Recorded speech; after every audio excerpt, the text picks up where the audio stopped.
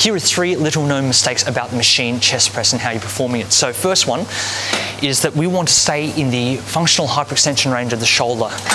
If I bring the hands back, right, at the end of the movement here, and my shoulders raise up, right, what's happening is the shoulder blade is rising up and over the back of my rib cage, right? And that's because I don't have the shoulder mobility to bring my elbows back that far, and you don't want that. What you want to do is stay in the range that you've got. If you can bring it back and your shoulders remain depressed, eased away from the shoulders, you're all good. Shoulder blades in your back pockets, right?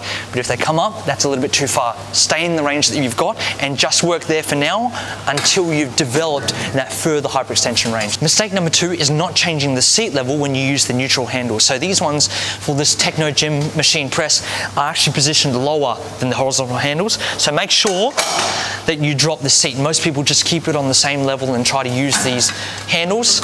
Instead, you want to drop it lower, so again, that the hands and the pressing plane lines up with the middle to the bottom of the chest. Mistake number 3 is allowing the lower ribs to flare when you perform this movement. What we want to do instead is think about keeping the belt buckle up, which will engage the rectus abdominis to pull the lower ribs down, and then with all that locked down, pull the sternum up, which can place most of this flat press into the bulk of the fibers around the middle of the chest, rather than have too much of a decline angle.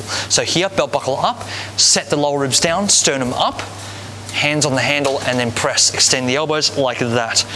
And you may feel more of a stress towards the middle part of the chest rather than just completely a decline angle. If you got something from this video, feel free to subscribe and hit that bell notification to know when we release a new video.